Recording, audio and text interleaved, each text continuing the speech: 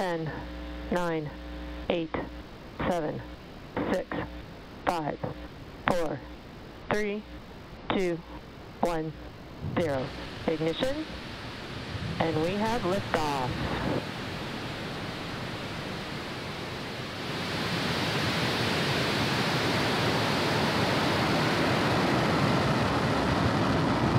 Stage 1 propulsion nominal.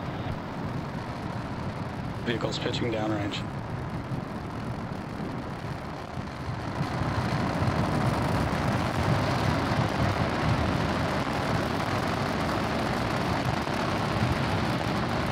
We're now 30 seconds into flight, and Falcon 9 is preparing to pass through max Q, which will happen at T plus 1 minute and 12 seconds. For those of you that might be unfamiliar with this term, max Q is when the vehicle will experience the greatest amount of dynamic pressure. Call out there that everything is looking nominal for first stage. To prepare for max Q, we throttle the engines down and then back up about 20 seconds later.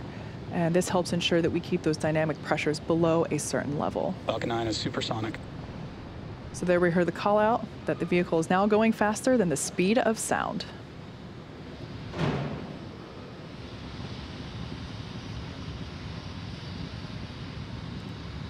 Vehicle is experiencing maximum dynamic pressure. So there we heard the call out that the vehicle is passing through max Q. Again, that's the moment in which the vehicle experiences the greatest amount of dynamic pressure, greatest amount that it'll see throughout flight. Now in just a few seconds, we'll hear the call out that MVAC chill has begun.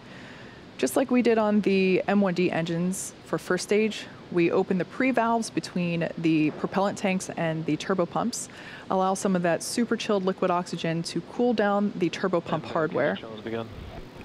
There we go, so MVAC chill has begun. So that super chilled liquid oxygen is flowing through the turbopumps, allowing them to cool off prior to full flow of propellant. Everything is looking good with stage 1 trajectory. Coming up, we're going to have 3 events happening in quick succession. We're going to have main engine cutoff, followed by stage separation and SES1, or second engine start 1. Main engine cutoff coming up in 3 seconds.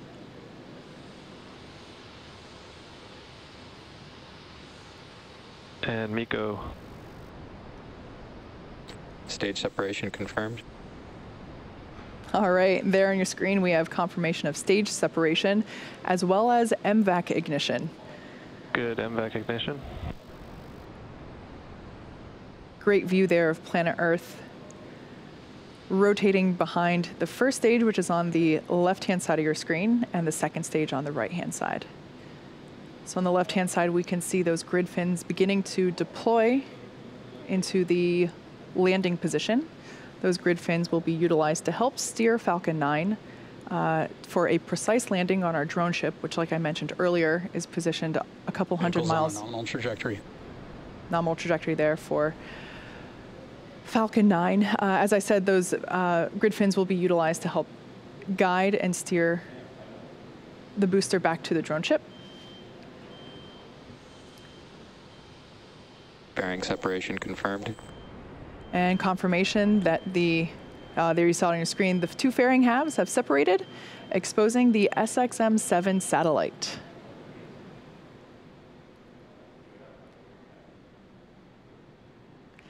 If you look closely, you can actually see the fairing disappearing from view in the background there. Currently at T plus 4 minutes and 3 seconds into flight, and we're performing the first of 2 planned MVAC burns. At stage separation, the first stage's velocity is about 2,200 meters per second, or 5,000 meters per hour, pretty fast.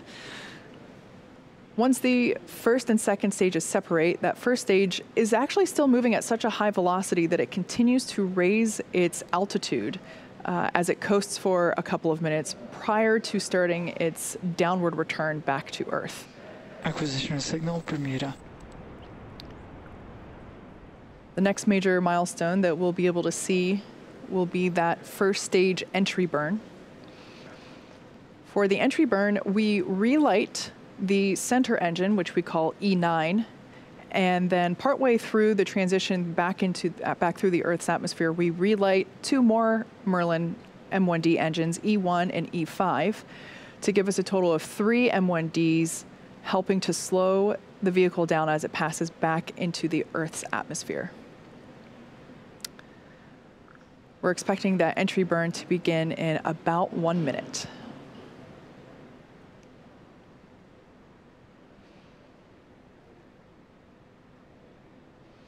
Trajectory continues to look good there on second stage, carrying the SXM-7 satellite for Sirius XM. Vehicle is on a nominal trajectory.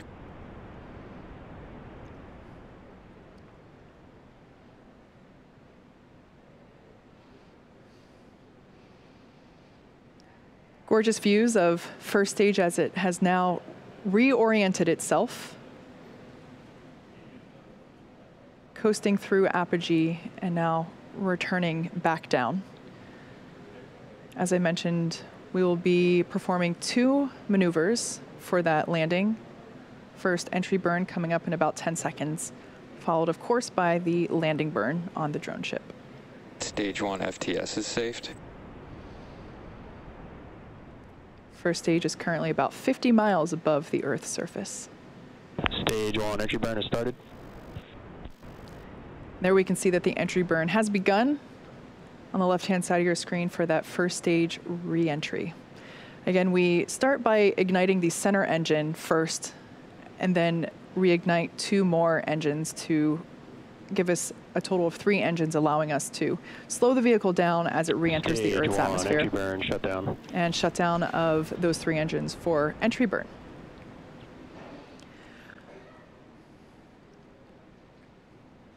Trajectory continues to look nominal there for second stage on the right-hand side of your screen. I love that view of the MVAC nozzle glowing orange with Earth behind it. Next up, we have a couple of major milestones happening back to back. The start of the landing burn followed immediately by SECO 1, or second engine cutoff 1, on the second stage. SECO is where we shut down that MVAC engine to allow the second stage to coast for a little bit. This event preserves the fuel until we need it for the final burn to take us to our targeted orbit for the SXM-7 satellite. And then about 25 seconds after SECO 1, we'll hopefully have a live view of the first stage touching down. Stage 2 is in terminal guidance. Touching down on our drone ship, just read the instructions.